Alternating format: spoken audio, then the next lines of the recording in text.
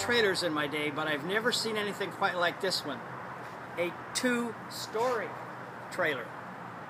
And I had a chance to talk to its owner, Shirley Wallace, who actually grew up in this trailer until she went off to college, and she's going to tell us all about it. Hello, my name's Shirley Wallace, and this is my 1953 Spartan Trailer Manor. It's a double-ender. It was purchased new in 1953. In 1957, my sister and I got too large to sleep on the front sofa, so my dad went ahead and bought the parts from Spartan Aircraft, and he built the second story on in 1957 down in San Diego, California. Come on in, join me. So this is your living room. Yes, this is the living room. There was originally a sofa here, but it's gotten destroyed over the years. This push-out was put in the 60s. My mom bought an organ, and we didn't have enough floor space to sit it in the floor. So, of course, my dad built a push-out to hold the organ.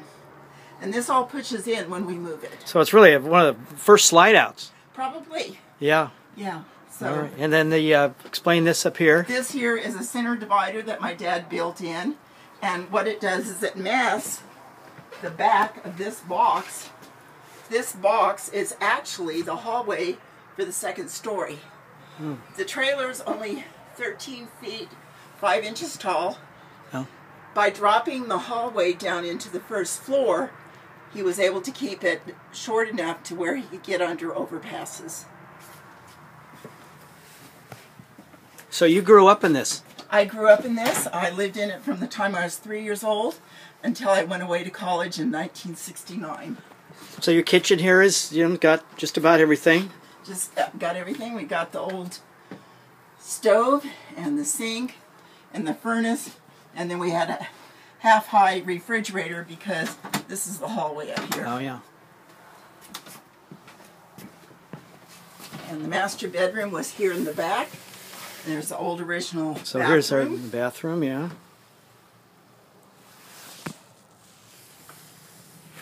Shower. And my dad cleaned out the closet, and that's where he put in the stairway to the second story. And so this just goes up there. There's 2 bedrooms upstairs.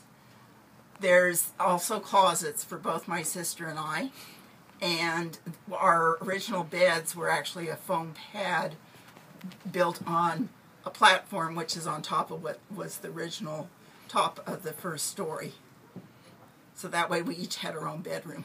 So did you like living in here? Oh yeah, it was great. Yeah. What was it like when you moved down? You went to college. Did you miss it? Was it weird living in a regular house?